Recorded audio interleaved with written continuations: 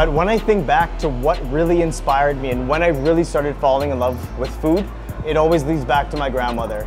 I wasn't the most well-behaved kid when I was growing up, and I spent a lot of time with my grandmother. Born and raised in Mahika, but you know, later on in her life, she moved to Canada. So as a small kid, I spent a lot of time with her.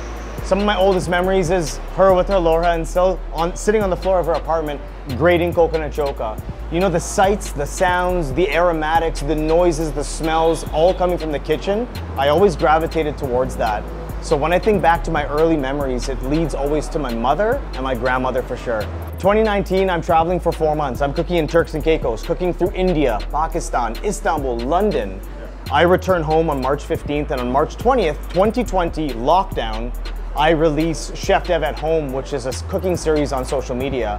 Naturally, I would sign the videos off with mad love. I speak with a lot of slang, right? So I'm very much a kill him with kindness kind of guy. I lead with love.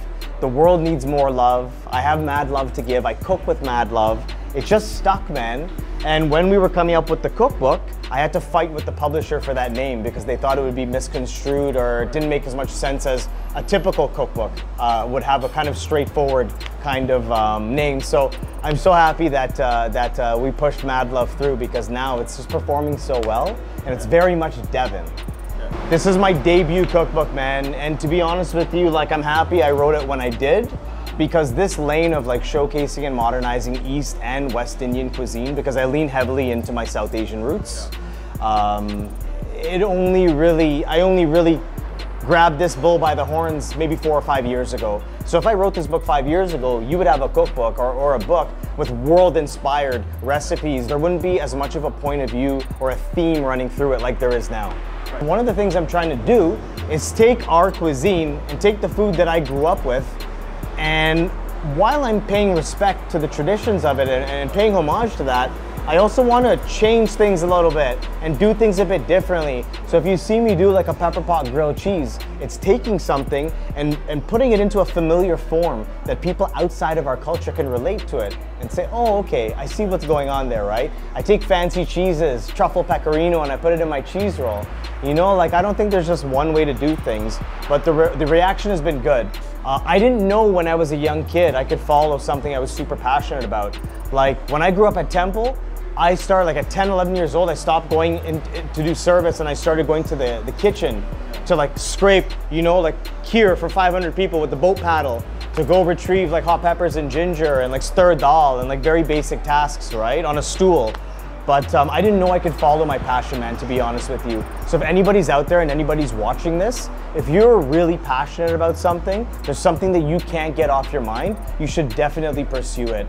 Pursue it at all costs, you know? I don't want to tell anybody out there not to listen to what their parents say. It took me a while to get into culinary. I got into culinary in 2009, but I'm really happy I got into it when I did, man, and I didn't look back. But like, you could do anything, you just have to work your ass off. Yeah. There's 5 recipes or 6 from my mom. They're actually my grandmother's. And my grandmother is no longer here, bless her soul. Both my grandmothers from both sides of my family, mom and dad, they had such a big impact on me. So the fact that there's like children in like Switzerland making my mom's dal recipe is mind-blowing. So it's a legacy not only for me, but my family and the community. So it's a huge blessing. I never thought it would come to fruition the way that it has. Thank you. I was so excited to hear that there was a chef launching a cookbook and that it had some Guyanese recipes in it.